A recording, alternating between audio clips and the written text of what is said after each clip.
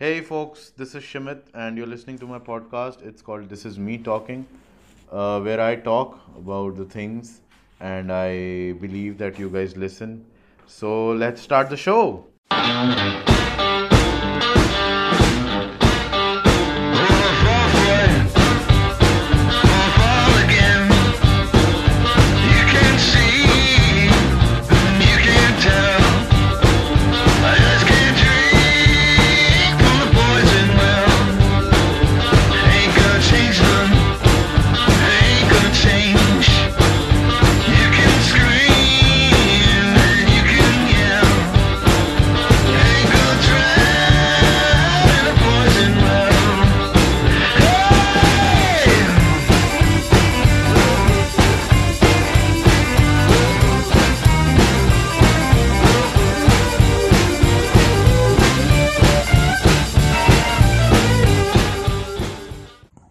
It's raining.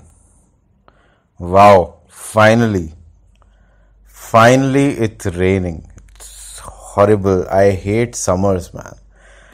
Just hate fucking summers. Although just because of the pandemic, the temperature has not gone to 48 or 49 in Delhi.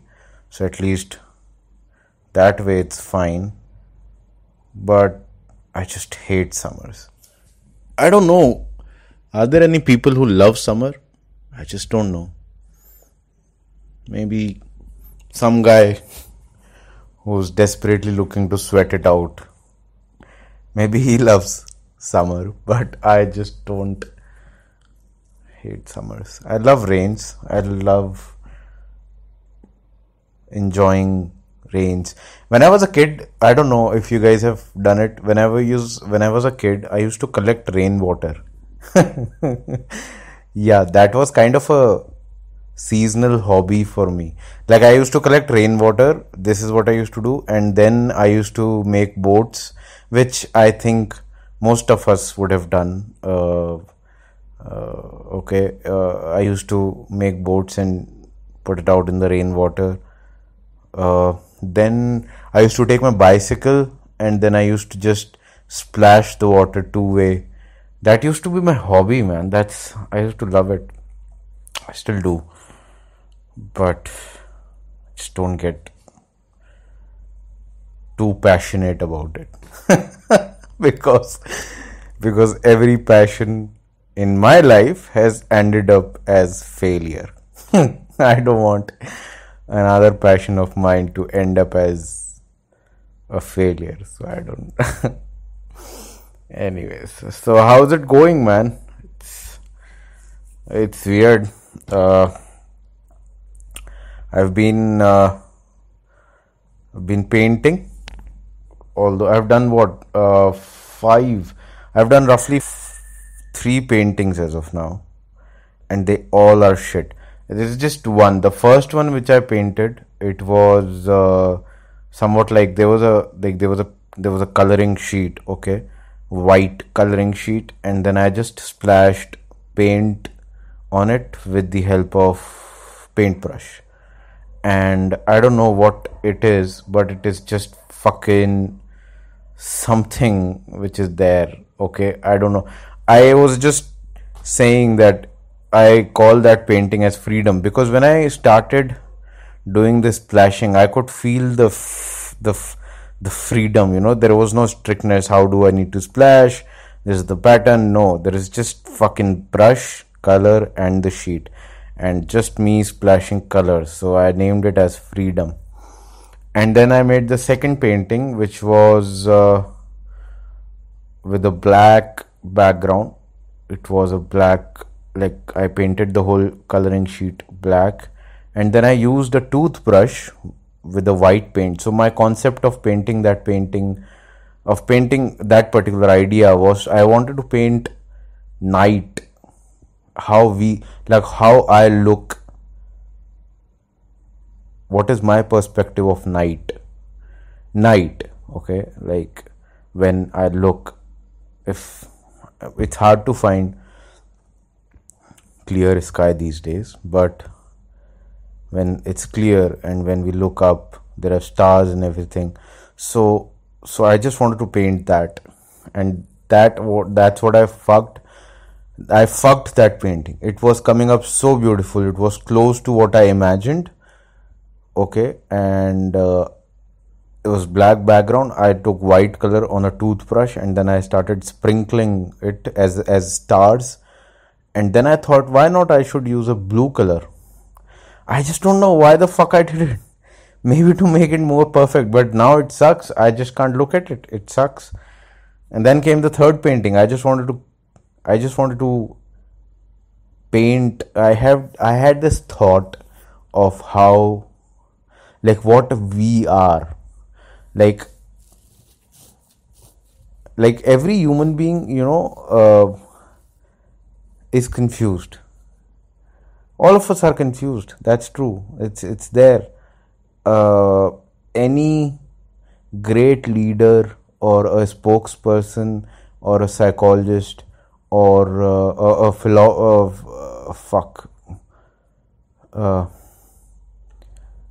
a philanthropist, anyone you see on YouTube, or you have seen them on live speaker, or okay, platform, whatever the fuck they call it. I think they are also confused. Somewhere they are also confused. So I wanted to paint that confusion. I wanted to paint my confusion, what the confusion is. So I painted the background blue, and then I started making a spiral, like an unending spiral with a light pink color. But then the worst part happened. That spiral was not coming as I imagined that it would come. I'm currently using watercolor, so maybe because of that it's not happening. But yeah, so that's how I spoiled all the three paintings. And I will paint, maybe tomorrow I'll paint. Let's see. I'm just doing it for myself. It's just something which I wanted to do. That's all. It's not going to be a profession. Okay, so relax. I'm not changing my profession. I just can't afford to fail in another profession. So relax. I love doing podcasts though. And that reminds me, I am looking for guests. If you are a writer, if you're a painter, if you're a photographer, send me your work, and let's have a chat. I'll invite you as a guest in my podcast. We can have a quick chat. It's going to be about you. It's going to be about your work. That's all. So I'm sure it's going to be a good conversation. If you're a comedian, if you're interested to be a part of this podcast, you can just drop me an email or just message me on my social media handles, and I'll surely look into it. I'm sure we will work out something. So what's going on? There's nothing been going on actually. I'm just, there is some thought which is going on. There is a, like, you are in a dark room. I have just realized that you can't have, like, your hope goes on for a toss for some time. Like, you have a hope of something, and you kept going on that hope. It'll go on for few time, and then it'll go for a toss for few time.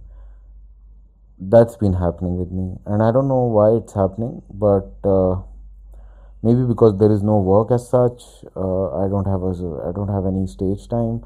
I've done few open mics on Zoom app, if you guys have heard about it.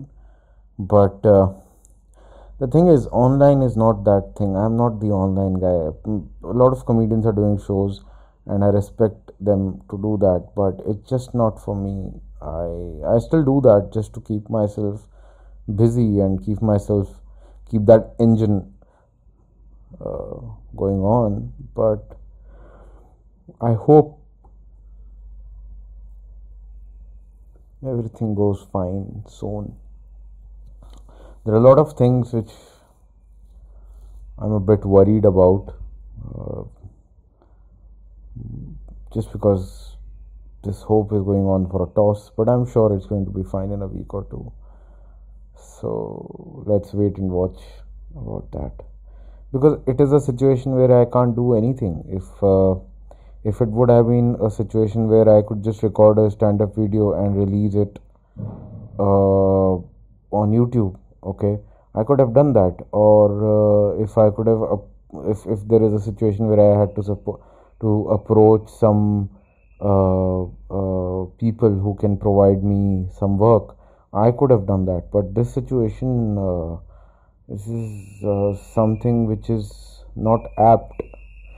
Can you hear the security guard blowing the whistle? Yeah, this fucker thinks that in this society, just look at this guy. Fucking look at this guy. He's passionately blowing the whistle. That's the best part. Isn't that the great part? He knows that there won't be any murder or any thief will be coming in our society. He knows that, but it's just that he's given a job and he's going to do it with passion. Yeah, fucking nobody is keeping a check on this guy. But anyway, so I'm talking about what the fuck I was talking about. Yeah, so things are going to be fine. Let's see. Hopefully, it starts. I have a lot of things which are hung up because of all this fucking situation, and maybe that is why I'm just bothered about all these things, because there is a sudden, not a full stop, but it's like a comma and then there is a pause. That's all. And maybe because of that, I'm not able to. I have few thoughts which I really want to work on those thoughts, but it's just that I'm not getting that vibe, or I'm not getting that. I know I'm ignoring my work. It's my fault only. Yeah. Oh yes, I can share something with you guys which recently happened. Before I begin the whole situation, it's my fault that I have put myself into that situation. So you need not to patronize me about it's your fault. No, I already know it's my fault, but I'm just sharing it with you guys so that you guys are aware that it's my fault and you should not be in that situation in case. So I got a call in the beginning. By the end of May, there was this guy, Vedant. He called me from, I don't know which city he was from, and he said his client needs a stand-up comedian in a webinar. And I said, okay, so you're going to do like the whole show will be on Zoom. And he asked me my price. I told him my price. Then he said, I'm talking about 2 shows. So I gave him a bit of discount. And then he said, fine, you sure this is the final price? I said, yes, this is the final price. And he said, okay, fine, let me get back to you. So he must have discussed with the client and everything. He called me and then he said, fine, we're going ahead with this price. About the payment mode, it's going to be after 2 days of the show. So I told him, bro, I don't do any post payment shows. I want advance, which is going to be 100%, or else this show is not happening. And then this guy said, he kind of started requesting me that, sir, this is hard times, please understand, it is hard times for me as well, for you as well. So let's come to a common point and let's do this. It's hard times. And I was constantly saying no to him. But then he called me again after hanging up, and then after an hour or so he called me again and he said, sir, please, I request you, it's hard times, understand. I would have processed 100% payment, but this is just hard times and you need to understand, please. And he started requesting so much. So what I decided, He said, meanwhile, this call, he said that I'm going to take take the client on a conference call with you, and he's just going to ask you some things, and then we'll take ahead this whole scenario. And I was like, okay. So just to avoid the cheesy part of this guy, I just said, okay, fine, let's do it. And then this guy, after a day, he sets up a conference call with the client, and then the client says, so what I thought that after this conference call, I will say no for the show, because now here is my first fault. I should be a professional. Being a professional comedian, I should not do that. If I've said yes, then I should stick to that. So this is the first fault which I thought. Okay, there is more to it. Second thing, the conference call happens, and I thought after the conference call I'll say no. The conference call happened. The client says that you need to do 2 shows, and that's going to be 15 minutes each. And I was like, okay, so I'm not doing 45 minutes on Zoom app. I'm just doing 15 minutes. Here is the second fault of mine. No matter how much the time is, you're doing a fucking show. Be professional. Even if it is 40 minutes, even if it is 2 hours, or even if it is 5 minutes, it's a show for you. So be professional. Don't let people take a leverage of you. So my fucking corrupt mind thought that, oh, it's just 15 minutes each. Let's do one thing. Let's go ahead with the show. Even if the payment doesn't happen, I'm going to be fine. And this is the third mistake. You won't be ever fine. Even if someone takes your 100 rupees, you won't be ever fine. Your mind starts playing game with you. You won't be fine. So don't ever fucking do that. Don't. Okay, just be professional. You have your own terms. Just be there with your own terms. Alright. So I said yes for the show. Anyways, the show happened after a week. First show happened, and then I called this guy Vedant. He said, yeah, I'm processing the payment, but the client was like, it was not relatable and shit. So basically in stand-up, when you're doing a show, mostly it happens that a client always complains after the show. That is, I have not done those shows, like I have not done that many corporate shows, but whatever I've done, I have always heard these things. Okay, this or that shit happens. So anyways, so this guy says, yeah, I'm processing the payment. And it's been a month I have not received the payment. It's been a fucking month I have not received my payment. It sucks big time, and maybe a part of me is upset because of that. And I'm upset on me. I'm not upset on that guy. Look, here's the thing. My terms are always clear that I don't do a show without 100% payment in advance. But I molded my terms for that guy. So I don't owe anything to that guy. It's my fault. If he's not paying me, it's my fault. It's not his fault. Don't ever think that. It's fucking horrible. I'm following with this guy, but there is nothing happening. I have given him a warning that I'm going to take a legal action. Let's see. This guy is saying that I'm not well. I'm not at the right stage as of now. And I don't understand. You just have one click. You can do the transaction these days. You can wire the transaction. But it's not happening, and I'm not going to blame this guy for this, because I took the decision to do a post show payment. But so yeah, I'm a bit upset because of that. Upset on myself, and I'm just letting out to you guys. So don't ever do that, man. Just don't change your terms for anyone. You have your terms there. If someone wants to work with you, they'll work with you. according to your terms. Until unless the person you're working with, you trust them. Always change. Like, I'm not saying to be very rigid about your terms, okay?